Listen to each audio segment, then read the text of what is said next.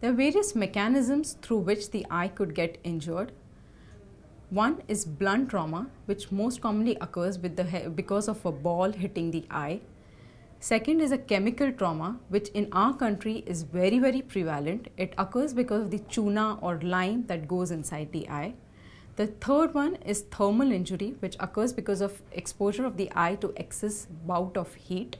And fourth is a penetrating trauma, which occurs because of some pencil or pen or some other pointed object entering inside the eye. Now, the first aid would really differ depending on the mechanism of injury.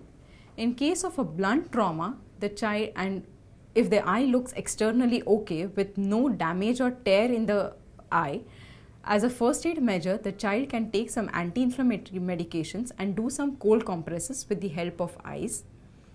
Second is if there has been some cement or lime or some alkali kind of injury, the first thing that the mother needs to do is to wash the eye thoroughly with water, say for at least half an hour.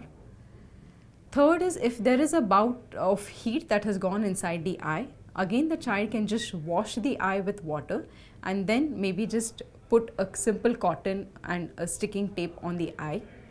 Fourth is a penetrating trauma. If the eye has been slashed open with some penetrating trauma with a pencil or a pen or some pointed object, it is best not to do anything to the eye.